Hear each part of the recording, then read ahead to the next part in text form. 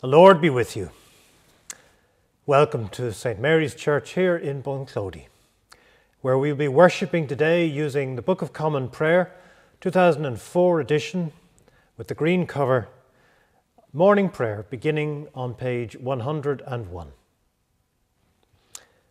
A sentence of Scripture from Isaiah chapter 40.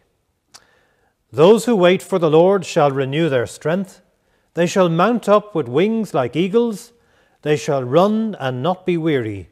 They shall walk and not faint.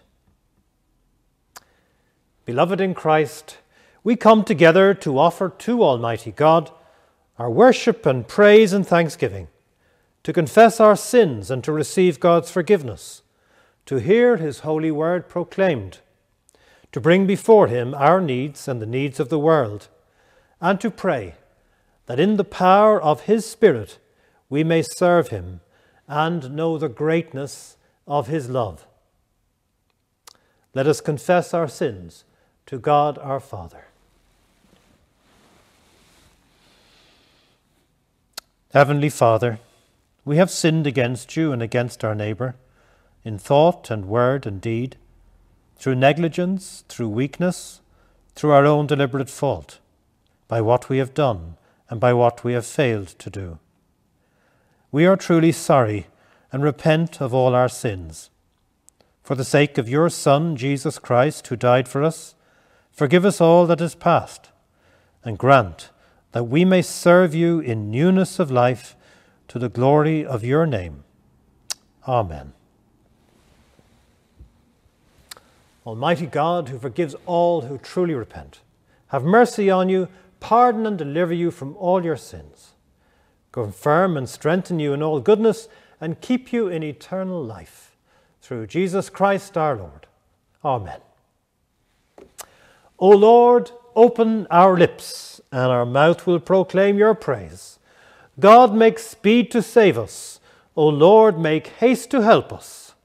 Glory to the Father, and to the Son, and to the Holy Spirit, as it was in the beginning, is now, and shall be forever. Amen. Praise the Lord. The Lord's name be praised. In place of our canticle, we sing the hymn Jubilate, hymn 701 in the church hymnal. Jubilate, everybody, serve the Lord in all your ways, based on Psalm 100.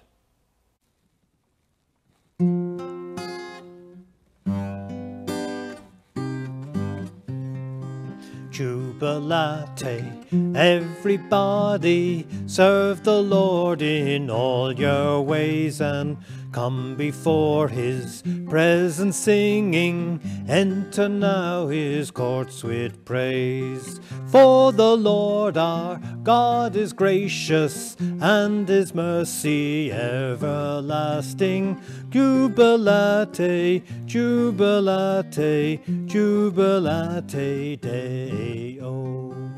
Jubilate, everybody, serve the Lord in all your ways, and come before His presence singing, enter now His courts with praise. For the Lord our God is gracious, and His mercy everlasting. Jubilate, jubilate, jubilate Deo. A reading from the first letter of St. Paul to the Corinthians, chapter 1, beginning at verse 18. For the message about the cross is foolishness to those who are perishing, but to us who are being saved it is the power of God. For it is written, I will destroy the wisdom of the wise, and the discernment of the discerning I will thwart. Where is the one who is wise? Where is the scribe? Where is the debater of this age? Has God not made foolish the wisdom of the world? For since in the wisdom of God, the world did not know God through wisdom, God decided through the foolishness of our proclamation to save those who believe. For Jews demand signs and Greeks desire wisdom. But we proclaim Christ crucified, a stumbling block to Jews and foolishness to Gentiles. But to those who are the called, both Jews and Greeks, Christ the power of God and the wisdom of God. For God's foolishness is wiser than human wisdom, and God's weakness is stronger than human strength. Here ended the first reading.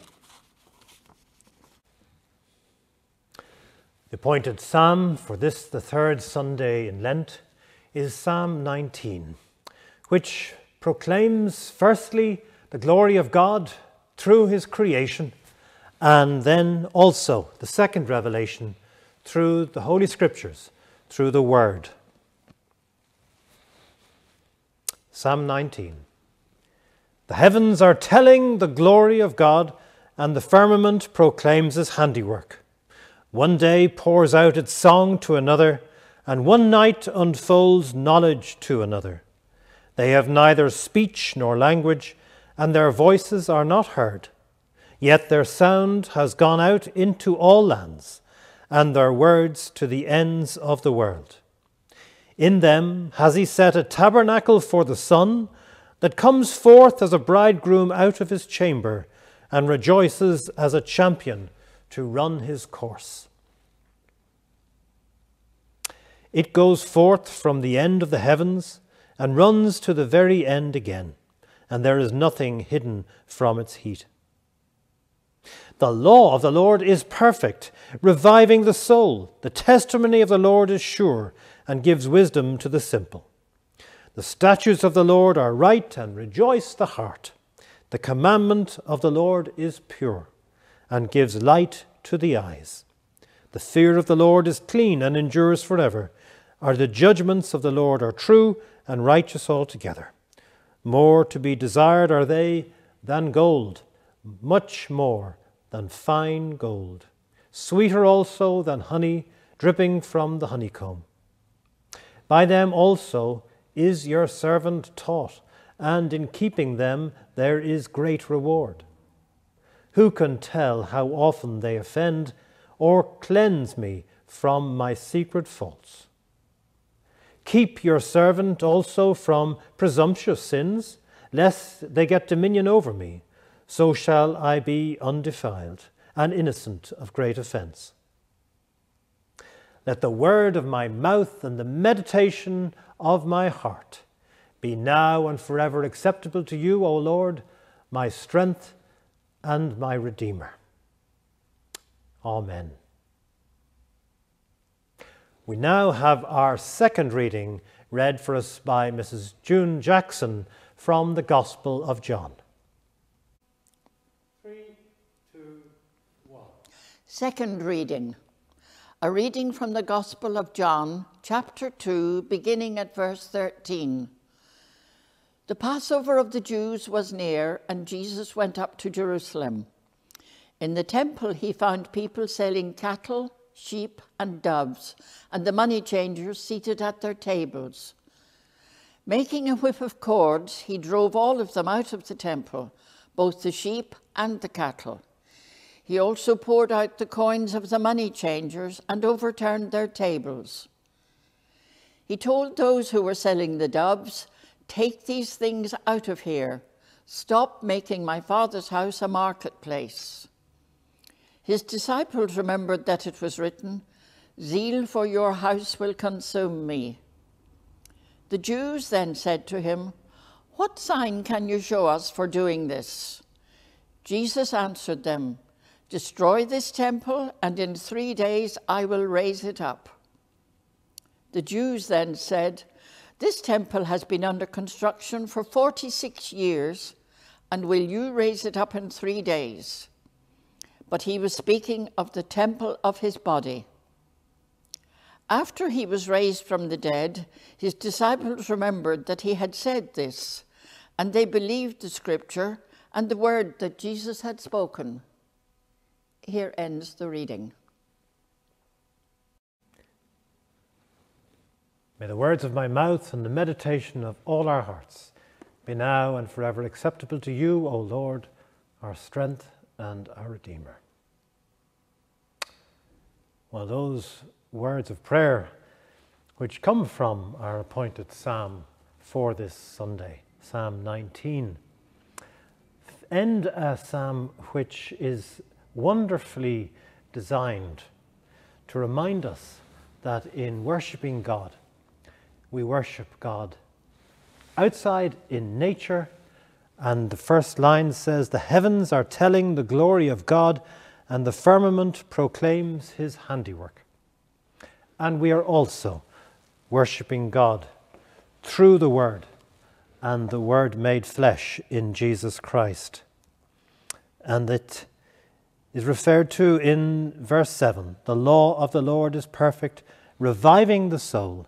The testimony of the Lord is pure and gives wisdom." So, in both senses, this church is attempting to reflect something of the majesty of God. And even the ceiling, which in the cathedrals of the medieval wonderful builders of that time are so high, are high for that reason, because they are attempting to give expression to the firmament of heaven, the glory of God. And some of them have even gone to the trouble of painting the night sky. And so they would be full of stars and moon and constellations. And so it upsets me at times when I hear people saying that unless the church is open, then we can't pray. Unless the church is open, we cannot meet God. And in this time of a pandemic, I was delighted to see my good friend, Reverend Conor O'Reilly, the curate in Wexford, on the back page of the Enniscorthy Guardian this week. And the title is quite stark: "Keep Churches Closed Plea by Church of Ireland Curate." But of course, all he really means is that while COVID is a danger, we need to be very careful. And we need to recognize that there are many ways of worshipping God other than by crowding into an enclosed space like a church. And so I thank Conor for his outspokenness and for speaking the reason and the responsible way in which I believe Christ would want us to behave, to look after one another, loving our neighbour and loving God. So you might wonder then why in the gospel we have Jesus getting very worked up about the money changers and the behaviour in the temple area in Jerusalem. And it is tempting to think that Jesus really wanted to protect the building and that it was all about the behaviour inside the building and not a concern what happened outside the building.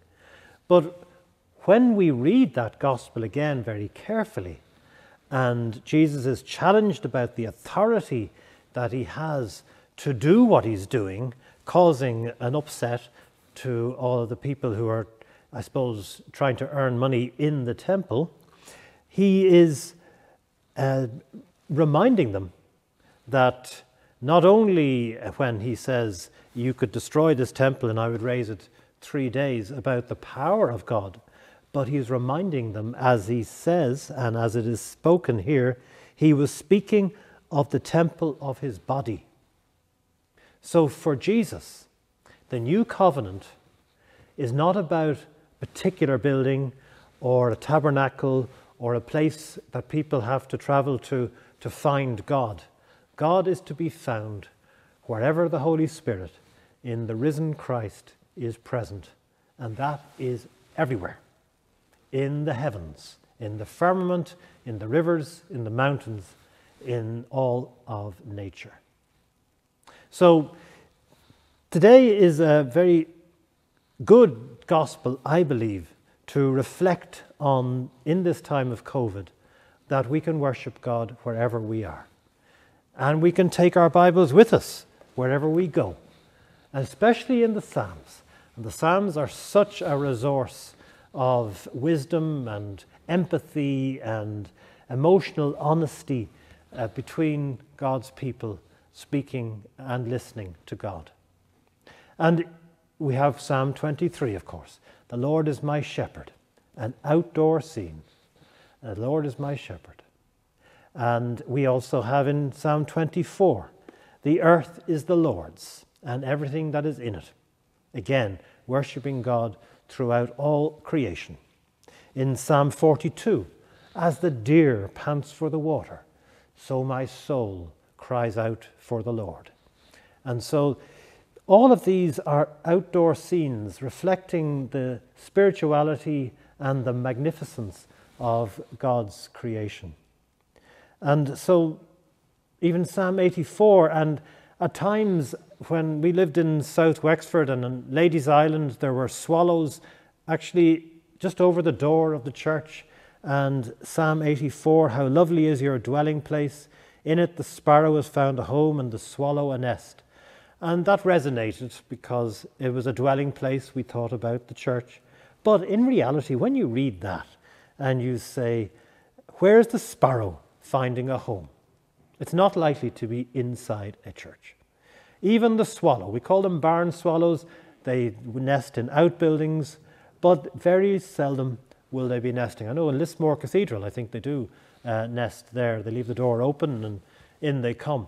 But ordinarily, we're talking about the great cathedral of earth, sea, and sky. So, with that in mind, Psalm 19, reflecting on nature and reflecting on the Word, why not reflect that in our worship?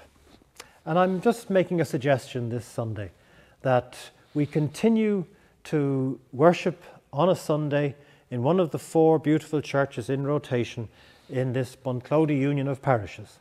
But on a Wednesday, where we used to worship, I know in this parish, have a Wednesday worship and a gathering and a prayer on a Wednesday morning, we could do that and record it, but we could do it outdoors. And perhaps I'll start off next Wednesday in the rectory, in the grounds of the rectory. But after that, can I ask you to suggest places, whether it be up Barnahask, I know beautiful views up that area, or along the river in Clonegall, or the various highways and byways and beautiful places around Kilrush, all of these places, or even down the main street in Bunclody. I mean, it is just about giving some expression to the magnificence of God's glory throughout all of creation. And in that, I'm remembering somebody who loved the land and who expressed his faith through his working life as well as here in church, our brother in Christ, Noel Deacon. And Noel, who I'm sad to say I didn't get to know, but in speaking with Avril and the family, it is very clear to me that Noel recognized the magnificence of God and that there was nowhere that God could not be found and spoken with and listened to and learned from through Scripture and through nature.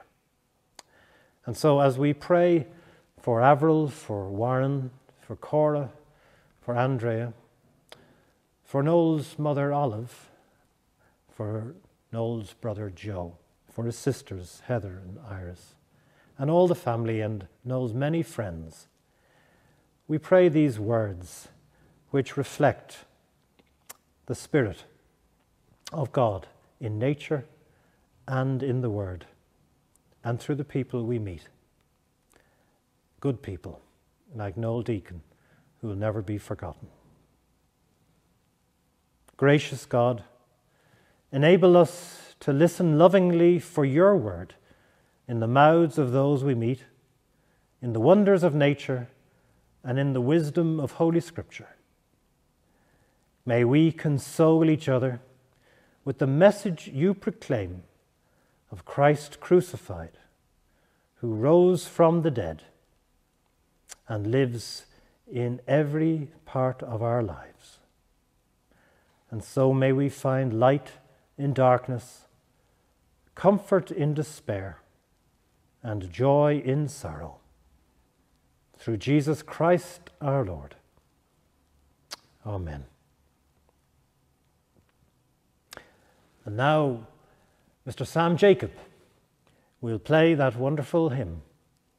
Hymn 247 in the church hymnal, "When I survey the wondrous cross on which the Prince of Glory died, my richest gain I count but loss, and pour contempt on all my pride."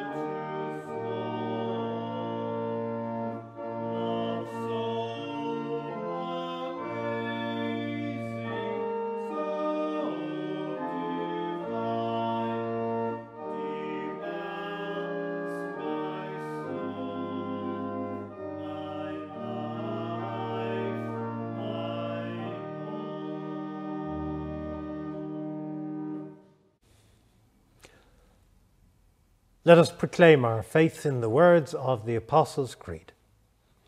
I believe in God, the Father Almighty, creator of heaven and earth.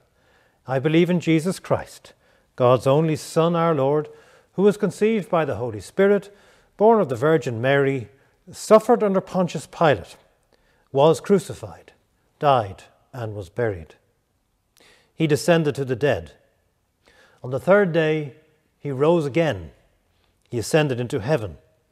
He is seated at the right hand of the Father, and he will come again to judge the living and the dead.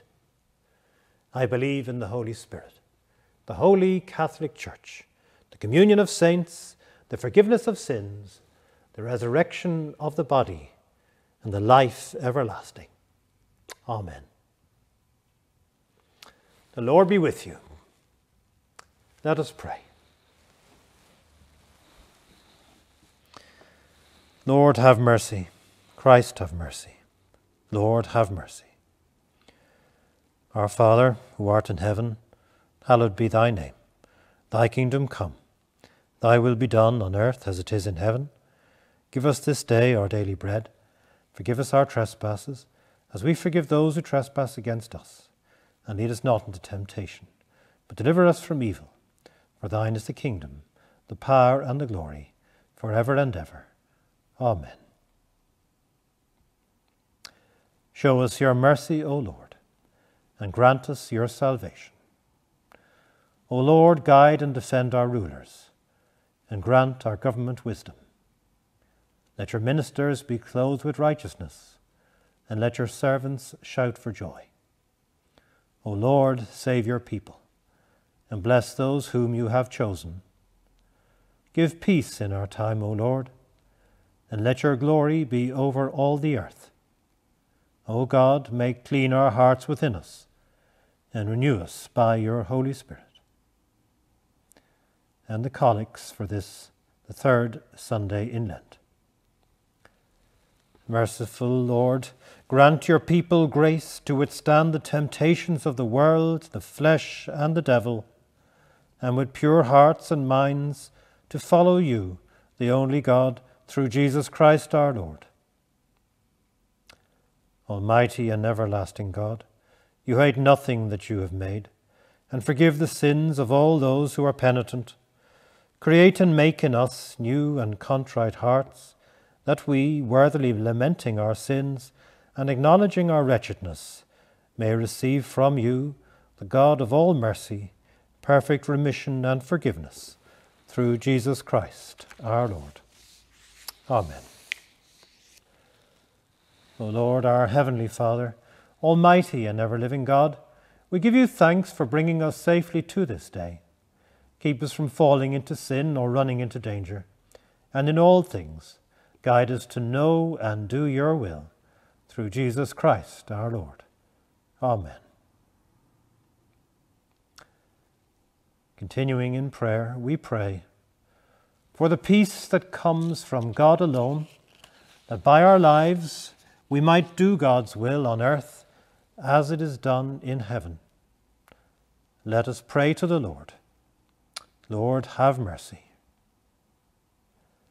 For the Church of Christ, for Michael our Bishop, for each person praying with us here today, especially those who are exploring a vocation to serve God in a particular ministry, perhaps even ordained ministry. Let us pray to the Lord. Lord, have mercy. For the world's peoples, for all in authority, for President Michael D. Higgins, and for our government, and especially for the Health Service Executive, that together, working as a community, we all may overcome the COVID-19 pandemic. Let us pray to the Lord. Lord, have mercy. Lord, we pray for this community around Bunclody and Clonegall, Kildavin and Kilrush, for our families and for our friends, that we might support one another and stay safe. Let us pray to the Lord. Lord, have mercy. Lord, we pray for the good earth which you have given us, that we might worship you all the more when we see you expressed through your creation. Let us pray to the Lord. Lord, have mercy. For the sick and suffering, for all in hospital and nursing homes at this time, for all who are sick at home, especially those living alone. We pray for all in any need. Let us pray to the Lord. Lord, have mercy. And for all who work in our community on the land, especially all involved in lambing and calving, all who work in the meat factory, all who work in business and in public service, and also those who cannot find paid work at present. Let us pray to the Lord. Lord, have mercy. Lord God, we pray for those who mourn, especially remembering the heartbroken family of our dear brother in Christ, Noel Deacon, who has gone home to his Lord and Saviour. May all who are grieving know that they are in our prayers. And we pray for all the faithful who have gone ahead of us, whom we entrust to the Lord, as we look forward to the day when we too can share in the fullness of the resurrection. Let us pray to the Lord. Lord, have mercy. Rejoicing in the communion of all the saints, let us commend ourselves and one another and all our lives to the Father, to the Son, and to the Holy Spirit. Amen. The Lord be with you. Let us bless the Lord. Thanks be to God. To God, who by the power at work within us is able to do far more abundantly than all we ask or think. To him be glory in the Church and in Christ Jesus, to all generations, forever and ever. Amen. May the God of hope fill you with all joy and peace in believing, so that by the Holy Spirit you may abound in hope. And the blessing of God Almighty, Father, Son, and Holy Spirit be with you and be with all those you hold in your heart and for whom you are praying, this day and forevermore. Amen. Let us go in peace to love and serve the Lord. In the name of Christ. Amen.